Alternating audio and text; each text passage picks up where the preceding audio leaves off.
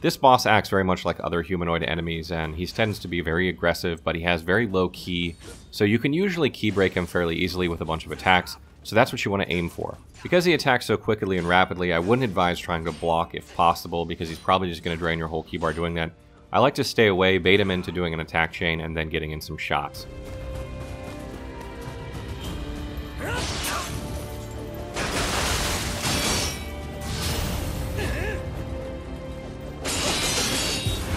At a certain point during the fight, he's going to yokai shift into his other form, and he's basically just going to chuck a bunch of projectiles at you that are not hard to dodge. I like to hang back and throw projectiles at him during this phase, but you can move in and hit him if you need to. One really nice move to use on him because he's a human enemy, if you use the Kusarigama like I'm using, if you have the skill where you hold triangle to pull them to you, it works on him almost every time, and you can just pull him, he's down on the ground for a second, and you can get in some easy damage.